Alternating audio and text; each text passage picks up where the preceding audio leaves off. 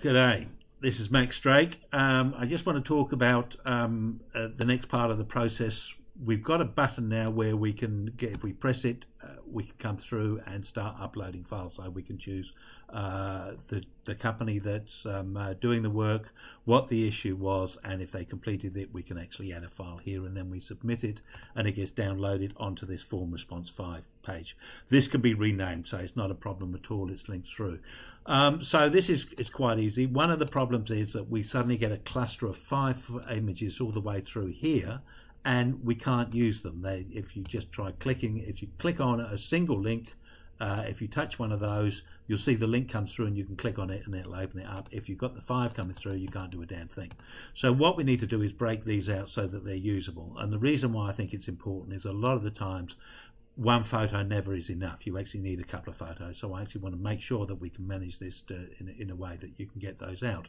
So the first thing I started to do was to do a little bit of analysis on those. So I actually went through and asked, what is the length of a normal link?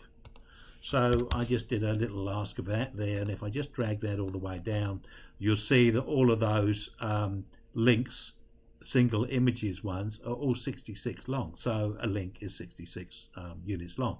So I can actually go into this one where I've got multiple. I can just grab one of the first ones there, or just one, so it's easy to grab, and I bang it in there.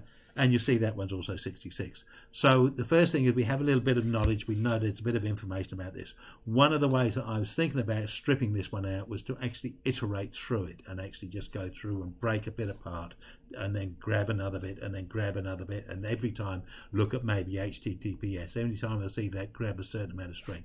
That was one method to do it. And so I thought, well, since it's very, very logical, I can actually just go equals left and go open brackets, this cell here, give me the first 66 characters.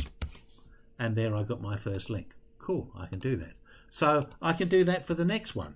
I can say, okay then, mid, this cell here, and I know there is 66 characters, then there's a comma, then there's a space, then there's another one. So if I've got 66 and a comma, 67 and a space, 68, and then the next one is 69. So if I go 69 and then give me 66 characters, there's my next link, and so on and so forth, so that I can go through and calculate. Now the next one along is going to be 68 plus 69. So again, I've done these formulas at the top here. So the first one's 69, the second one's 132nd, the second one's 205, and the last one is 273. So that's all they are there. So if so again, I'm just heading out the formula. There's nothing more educational. This one here, because there's only one link, it only comes through into the first cell. With this one here, if I just grab those formulas there and drag them down, it splits them all out so that I actually have them individually. So now I've got them individually, I can process them so that they're accessible. So if I just come through here, and if I just blow away these other ones here, and we just delete that, I'm just going to take these formulas and I'm going to drag them down all the way through. Now I just want you to be aware what's going to happen next. I'm going to go back into the defects issue, and I'm going to choose another one, and I'm just going to choose the first items coming through, and I'm going to add a file. I'm going to find a small file, and we're going to upload it. And when it uploads, we've got the upload, so that's uploaded it into Google Drive, and now we're going to submit it onto the form. So it's then going to go and get that link from the uploaded file, and it's going to put it onto the form. And there it's brought it forward, but you see there's nothing there.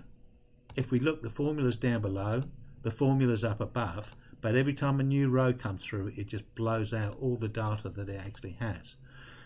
If you look at my personal finance app that I was working on, you'll see I actually have a process of solving this, and the way that I use this is with some app scripts, and there's a video on how I actually just take the formula and I copy it from cell 2 all the way down to the last row. So I repopulate after an on change. So after there's been a change, an additional line, it then repopulates that formula so that that comes down. So that way it resets up. So that then has set these up ready to be copied. Now I could copy these ones across So this one's going to the wobbly handrail. Now I'd want to copy that one across, and I want to bring it to my issue sheet to the landy wobbly handrails and put it into there. Now if I just do a V here, you see something weird's happening, because it's actually calling left S566, which it shouldn't do. I actually need to paste special only the value, and then it'll actually paste the link there. So I actually want to bring that through, but I've got a bit of a dilemma here, in that the way that my app works at this point in time is that if I've got something happening here, and I can actually do the switch and switch this over, and if I switch this over, what it does is it deletes it from the issue sheet and puts it on the form sheet. So suddenly I'll get an error thrown up because it can't find this particular issue on the issue sheet. But again, they may actually get the images and upload the images first, then do the switch. So it could be on either sheet. It's just the way that the process. Now I could lock down the process in one way, but we're going to assume that somebody's going to have to snuggle it up. You know, whatever you can think of doing, they can think of another way of naffing it up. So we want to make something more robust. So what we'd actually have to do is go and check this issue to see if it's on the issue sheet. If it's not on the issue sheet, then go and look on the fix sheet. And if it's on the fix sheet, then copy these images across onto cells inside the fix sheet. So that's something which I have to do next.